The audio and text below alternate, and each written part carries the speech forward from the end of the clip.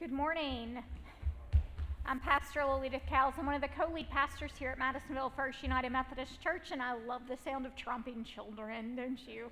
And so thankful for what God is doing here in this place and what God continues to do. We've been in a sermon series the last few weeks called Messy, where we've been looking at some of the messy scriptures in the Gospel of John and ways that Jesus has either gets in some dirty situations, and first week we talked about Jesus riding in the dust. Last week we talked about Jesus making mud, and today we're moving away from dirt and mud into a stinky situation that Jesus is in.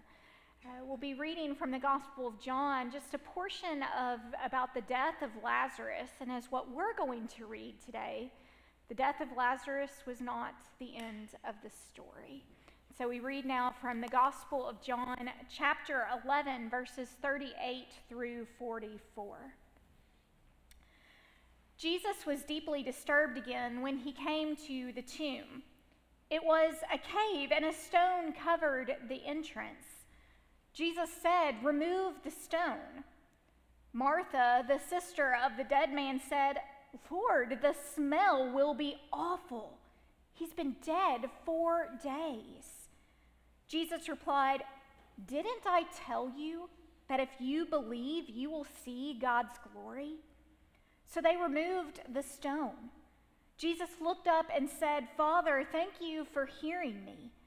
I know you always hear me. I say this for the benefit of the crowd standing here so that they will believe that you sent me." Having said this, Jesus shouted with a loud voice, "Lazarus, come out." The dead man came out, his feet bound and his hands tied, and his face covered with a cloth. Jesus said to them, "Untie him and let him go." This is the word of God for us, the people of God. Thanks be to God. Let us pray. Dear Lord, we read your word and we are astounded by what your Son is able to do. We are. And we're thankful that we indeed serve a God who can do anything. Help us to believe that again today, to trust you,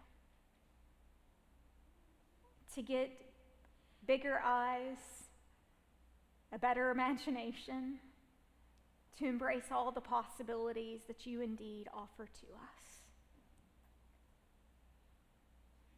Help us to seek you and to trust you.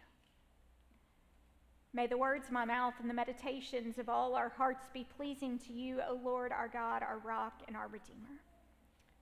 Amen. So I just have to tell you, I really love me some sassy Jesus. I love it. Now, I love Jesus in general, okay? I really love Jesus. But there's something about this interaction with Martha that just makes me love how he specializes in pointing out the obvious to people in very frank and honest ways.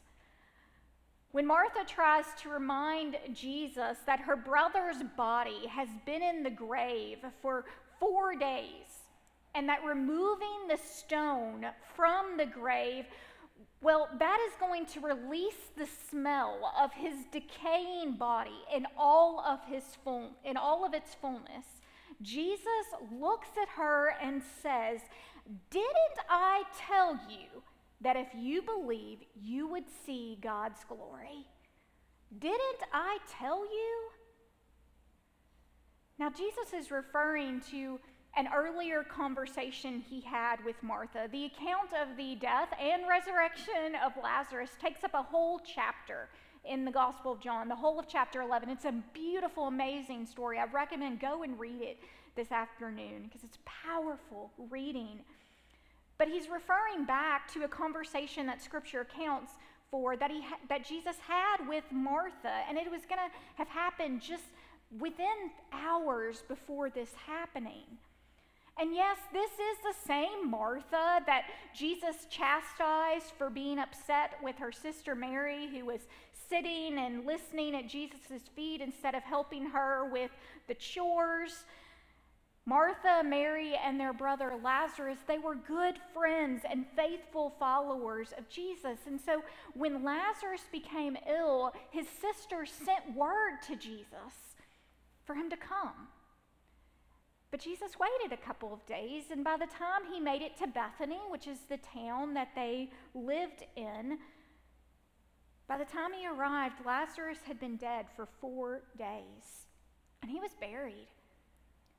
Martha came out to meet Jesus when she heard that Jesus was coming. She actually went out on the road and met him along the way, and she confronted Jesus about not coming more quickly, and even naming, you know what, Lazarus wouldn't have died if you had been here. She tells him that. Now, this might seem a little rude on Martha's part. You can really tell they were friends here. It might have seemed rude on Martha's part to name this to Jesus, but actually in the confrontation that she has and the conversation that followed between her and Jesus, Martha displays a remarkable faith. As their conversation unfolds, Martha goes on to say that even though Jesus wasn't there, even though he wasn't, she knows that whatever he asks of God, God will do it. She knows this. And Jesus then goes on to tell her, your brother will rise again. He will. She responds back, well, I do believe that he's going to rise again in the resurrection of the last day. She believes her brother's going to live again, but not until God has made all things whole. And then Jesus tells her, and I hope you've heard what Jesus is about to tell her. Jesus tells her, I am the resurrection and the life. I am the resurrection and the life. Whoever believes in me, though he die, yet shall he live. And everyone who lives and believes in me shall never die. And then he asked her, do you believe this? He asked her that. And Martha, in one of the most profound and boldest statements of faith, says, yes, Lord, I believe that you are the Christ, the Son of God, who is coming into the world. Martha tells Jesus this.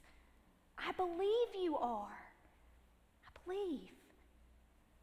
Martha had a deep and abiding faith that Jesus was the Messiah, the one by whom all things would be made whole.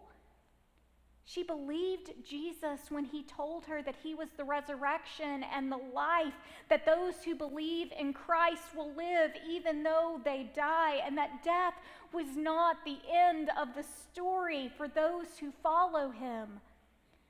She believes this. Yet not much later, what does she do? She tries to stop the Messiah, the Son of God, from removing the stone from in front of her brother's tomb. And this is when Jesus pulls out the sass. Did I not tell you that if you believe, you would see God's glory? Did I not tell you who I was?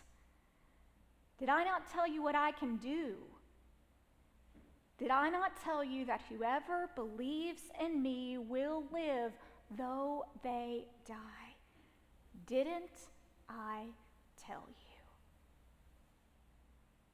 Jesus was going to fulfill his promise to Martha that he was the resurrection and the life, but he was going to do this in such a way that she couldn't even begin to imagine. Because Jesus promised, and Jesus always keeps his promises. Too often it is us who struggle with when and how those promises are fulfilled. Too often it is us when faced with the prospect of restoration, though we may want it now, we place restoration so often in the realm of one day that will happen, but probably not today. Martha only had the long view of restoration in mind. which is why she questioned Jesus about his order to remove the stone from in front of the tomb. She wanted Jesus to remember that, my brother really is dead. Because he wasn't having a 4-day-long nice nap. He was dead, and it stunk. Stunk, literally and figuratively stunk. But Jesus knew this. He knew Lazarus was dead. Jesus himself had shed tears over the death of his friend. Martha didn't have to remind him about the stench of death that was going to overwhelm everyone there, himself included, when that stone was rolled away. The obvious pain and brokenness of death was on full display, and it was not to be avoided. Yet in Jesus' response to Martha, did I not tell you that if you believe, you would see God's glory? Jesus is also pointing out to her that he's about to blow her mind. He is. He was going to surpass the boundaries of possibility that she and others had set. She was about to see her brother restored to life before her very eyes. And yes, the overwhelming smell of death would be there, but it was going to be a reminder to them that this restoration was real, so real. That Jesus was going to bring new life out of the very real reality of death and decay. That Jesus could do this because he was the resurrection and the life, both in the present and in the future. And that this action is a witness to God's glory and power. God's glory and power at work to bring restoration of life. That was not just some future promise to be fulfilled, but it's a promise that can be realized right now. That new life, it's real and it's available to be lived now. And that restoration, this is a work of God. And God would do it in the way that God wants, and when God wants, to whom God wants. Now, restoration is a general concept. That doesn't really sound too messy of a gig, right? Except if you think about maybe if you're remodeling something, so you got some dust and dirt that get in the way if you're doing that. But overall, wouldn't you agree that restoration is something that people long for? People want, they desire it? Things being made right, healing happening in people's lives, a painful situation being resolved, hope that things can be different. We all have things in our life and people we know that long for some kind of restoration. But it's not that restoration in and of itself can be messy, but it's because we struggle with restoration. That's what makes it messy. We struggle with, is it really possible now, for a multitude of reasons? It's messy because it doesn't happen on our time schedule or in ways we expect it to or to people we think deserve it. Or like Martha and actually Mary too, if you go back and read the scripture, we think that, the need for restoration would not have even been necessary if people had listened to us and done what we had said in the first place. We could have avoided all this mess. And each time that things don't happen the way that we think they should, or ways that we think they should be done, and problems, they seem to persist, and pain and hurt, they take over, and then we begin to doubt, can things be made better? And we let our faith be diminished so much that we relegate restoration to only being a future promise, but not a present reality. We settle for life as it is, rather than embracing the possibility of what life can be and should be because of Christ. I wonder, have you ever known anyone that you were like, yeah, they're never going to change? That's the way they are. You ever known people like that? They were always going to be mean or rascally or different or difficult, and you can insert all of whatever you want to describe, because I'm sure you can think of that person right now. That will never change. But maybe one day you've come across them, and there's just something different about them. Something's changed. They seem to be transformed, a new person. You see, maybe they're not the person they once were, that I remember them by, but do you question their transformation? Maybe a little? Do you wonder, is this possible? Can this be real? Maybe even smell the stench from the memory of their old way of living surrounding them and wonder, can new life really have come from that? Could it have? We may believe that restoration is possible, but my goodness, the smell when you open up the reality of what someone has done and the way they've lived, and it becomes nearly unbelievable sometimes.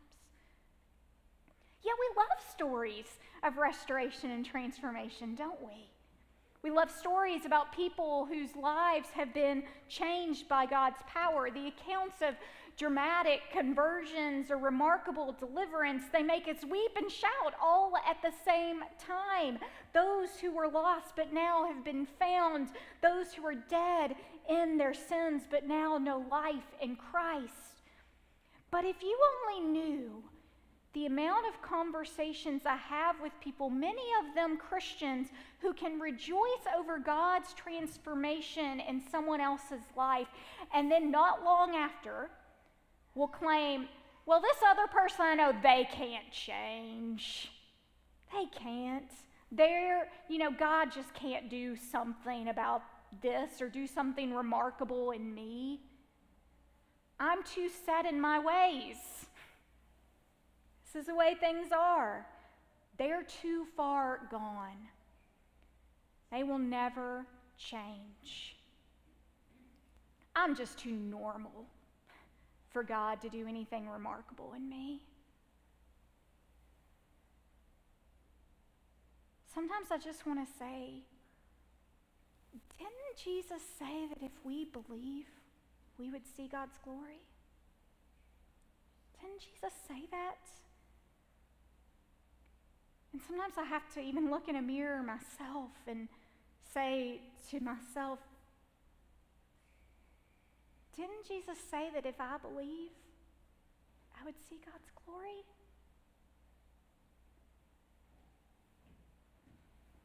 Restoration is messy because humans are messy. We are walking contradictions of belief and doubt, of wanting miracles to be real, but letting practical considerations and excuses override our ability to imagine something any different than what is. And so often we let the stench of what is a reality in our life make us doubt what we can be because of Christ. And all the while, here's Jesus telling us, didn't I tell you that if you believe, you would see the glory of God? Didn't I tell you? Don't you know that all things are possible with God? You claim these words, but then doubt them in the same breath. And sometimes for the silliest of reasons. Restoration can be messy because we make it that way. And we have to believe that the unbelievable can happen, both in ourselves and in people that we love, and especially the people we struggle to love. We have to get past our limits, our boundaries, the things we say are set in stone and these are never going to change. We have to trust that God can work in ways that blow our mind even, that surpass our boundaries of possibility and truly embrace the boundless hope of God's possibilities. Yes, having a very clear understanding of human behavior and the faults and failures that we often have, but trusting that God can do something about that. that change can happen, that transformation is possible, and that we even have a role to play in God's restoration of people and their lives. I don't know if you noticed this in the scripture, but even though Jesus himself called Lazarus out of the grave by name, Lazarus, come out. The scripture, the very next verse, still refers to Lazarus as the dead man. The dead man. And that's because he was still bound and covered in his grave clothes. So he was still being defined and seen by those around him as dead because he was clothed in the evidence of his death. It was not until the community around him unbound him that he was fully released to Jesus' life, to live in Jesus' life. Jesus' work of restoration was actually aided by the community who did the work of pulling off those stinky grave clothes, and trust me, they would have stunk bad, and letting Lazarus go. Let him go. In the same way, we, the church, the community of God's people, we are called to witness transformation. It's restoration of others. We witness it and we assist them even in ongoing transformation and release into life. We actually walk up to them and we rejoice with them that once who were once dead, well, now you have new life. And then we have to help them remove anything that remind them of the life that they've been redeemed from, and walk alongside of them as they go forth to live fully and freely in the new life that God has given. We embrace people who've had some sort of restoration experience, no matter how big or little that restoration may be, and we respond with amazement and a desire to hear the story. Tell me about it. Tell me about what God has done. And then we encourage them to keep living this way, to live in God's love and light, because the difference that I see in you, that's worth celebrating. And it's worth investing in to make sure that it continues. And this act of helping others in restoration not only helps their journey, but it helps us.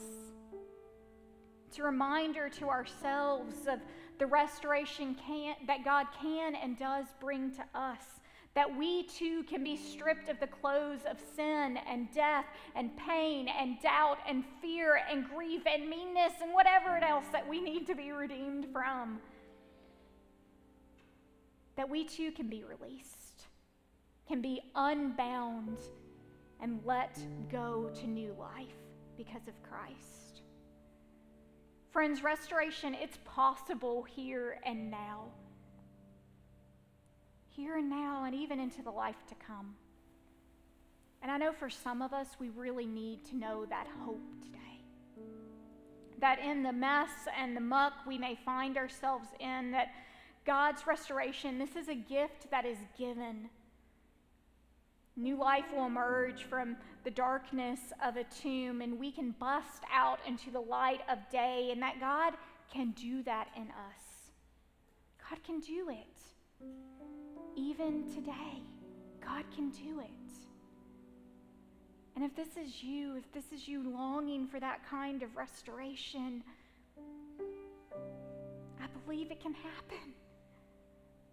And I pray over you that you will see God's glory today, that you'll see it.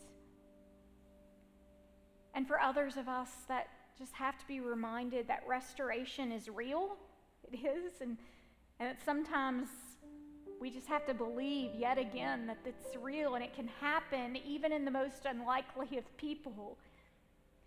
Who are we to complain about the bad-smelling situations that others may be in, believing that it can never be different than what it is? Who are we to believe that?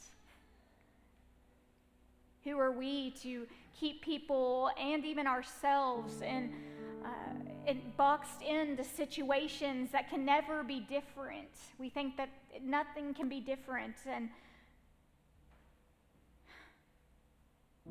we're being so practical about all the details of what is, and letting excuses for perhaps our behavior or their behavior persist, that we actually miss the opportunity for the miraculous change to happen. If we believe that we can see the glory of God at work in people and our lives and in our community, then we have to pray for it to be true and to believe that it can be true. And we look for it to be made true then too. And then we jump in at the first possible moment that this transformation begins to happen so that we can help other people be free from what holds these people back and these communities back from full life in Christ. And then we also have to allow ourselves to be unbound and released to life as well. Restoration is so messy. And it can mean that, yes, we open ourselves up to some stinky situations to see it happen. But if we believe that we will see God's glory, we must live like we will. And keep our eyes open for glimpses of it in our lives and in other people, and that we embrace it for what it is. Even when it doesn't happen, how, what, why, when, where we want it to.